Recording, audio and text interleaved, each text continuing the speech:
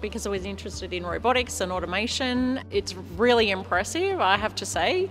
It's really surpassed what I expected to see. The sophistication of the automation, and the simplicity of use, I'm really impressed by how this might easily be deployed and the efficiency it'll bring.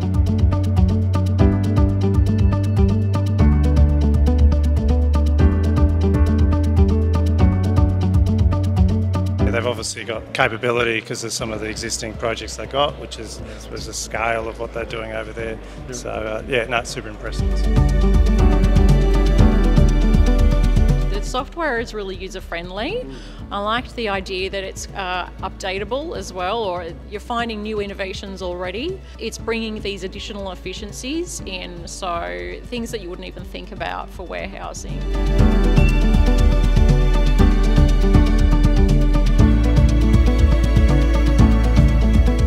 The best I've seen. It does the job of transferring these pods very well, and there is no jamming. The routing system is pretty good. During the last 1 hour there was absolutely no jamming, no issues, no malfunction, and I can guarantee that they work really well.